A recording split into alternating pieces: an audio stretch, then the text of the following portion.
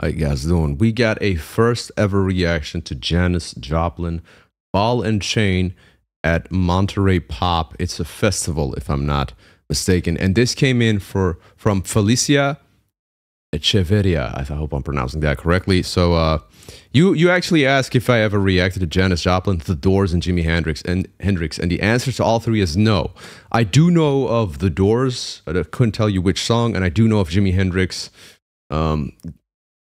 Very, very, famous guitarist. I think it's very hard to not know about him, even though you live under a rock like I do. JANIS Joplin, I have never heard of her before, and I see why, because we were looking through the options of videos to check, and it says like 1967, so that's why. It's way before my time, so thank you very much for the generous 40. I do appreciate the donation. So I'm gonna subscribe. I'm a like. However, I have to let you guys know, I did a copyright check right here, and if you guys can see, these are the copyrights on this one video, and these are all visual claims. So that's gonna get me, if I do this on a live stream without covering it up, I will get a copyright strike. Not a claim, a strike. I have to do this. Get it.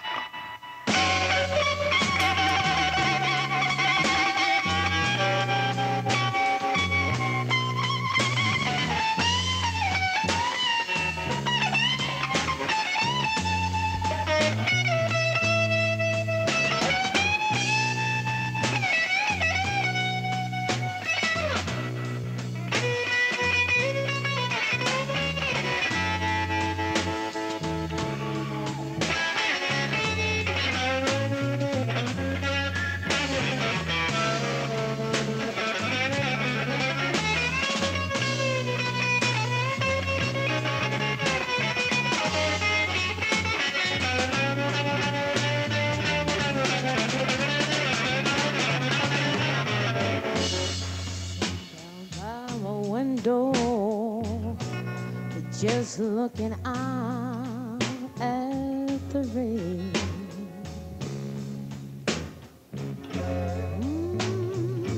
Oh, sitting down by my window, just looking out at the rain.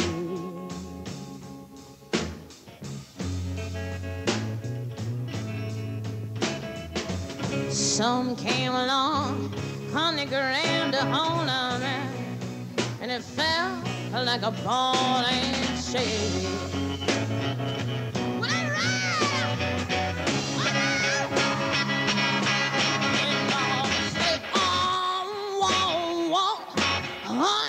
Tell me why, 'cause everything got wrong. I said, people, honey, all got wrong.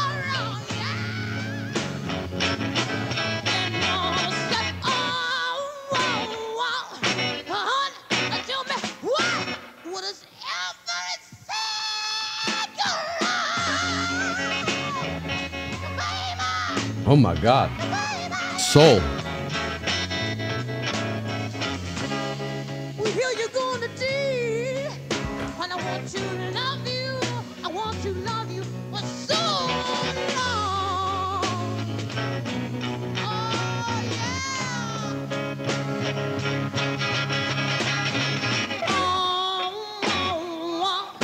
Oh, honey, it ain't fair. Honey, it ain't fair. What do you do? I said, honey, what you doing to me? No, no, no. And no, said, oh, honey, it ain't fair. Oh, baby, it ain't fair. What do you do? I got it, no, no. I got it, no, no, no. Here you're gonna do. I want to love you. That's all I could do. But oh God, and I'm gonna tell you, baby, yeah. Sitting down by my window, just looking out at the rain.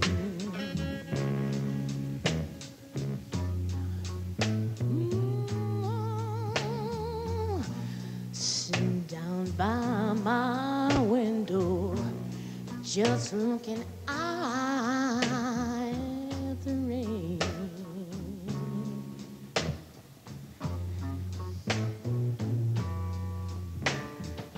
Some came along, 100 grams to hold up, and it felt like a ball and chain. Well, all right, here it comes to lay time down. And all say, oh, honey, oh, this can't be. Well, on this can't be thing. I said, no.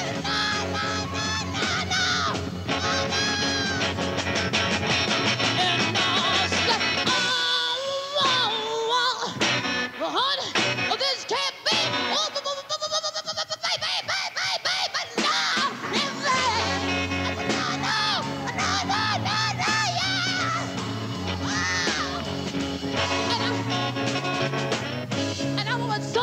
Tell me, come on. Tell me why. What tell me why? Oh, people, tell me why love, honey, why love is like. Well, it's like a ball and in a chain.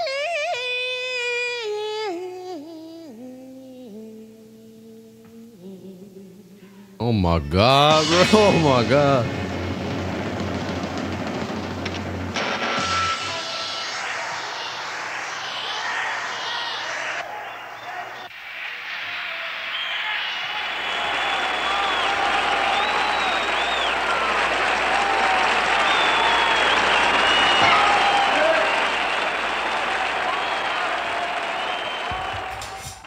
History. We made history. Fucking shit, bro. I have to do more research on Janis Joplin to see what she's about. I like that. And I like the outro too, the way they just tie that up. They say love like a ball and chain. Let me look this up. Janis Lynn Joplin was an American singer and songwriter, one of the most successful and widely known rock performers of her era.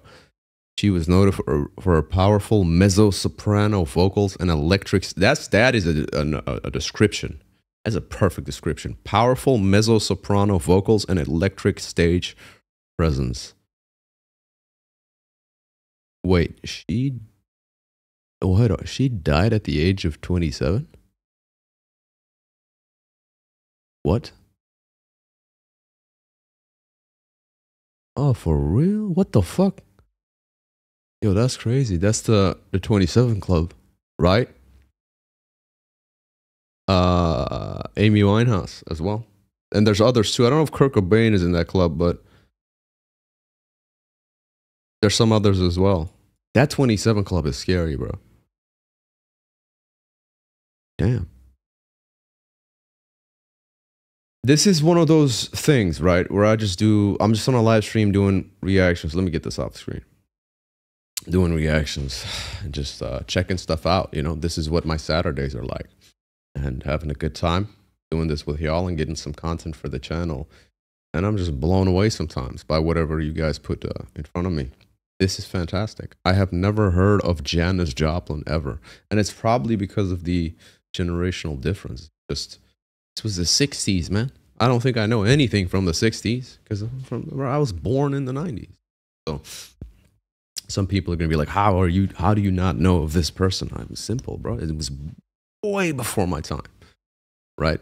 Jim Morrison, Jimi Hendrix are part of the 27. Jimi Hendrix is also part of the 27 Club. See, I didn't know that. Jim Morrison, I don't even know who that is. See, this is another example. I don't know a lot of the stuff.